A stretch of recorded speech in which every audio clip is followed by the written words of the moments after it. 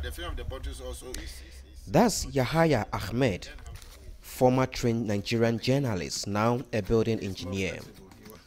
He also chairs the Development Association for Renewable Energies and is on a mission to change building methods in Africa. Ahmed is turning to plastic bottle waste to achieve this mission.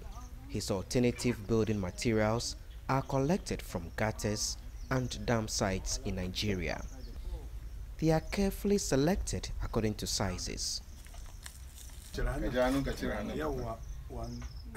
Ahmed, who recruits young unemployed Nigerians, trains them to fill these bottles with sand, and they are sealed. They are all arranged properly and prepared for building purposes. The plastic bottles can be used to build all kinds of structures like this water pond.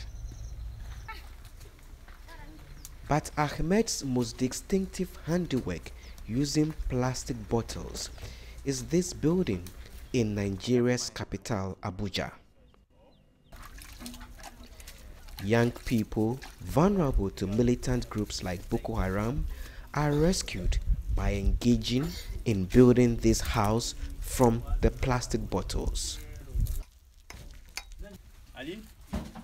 Ahmed wants to protect the environment, make it sustainable, create jobs for all kinds of people, young and old. He says funding and changing mindsets have been the main challenges.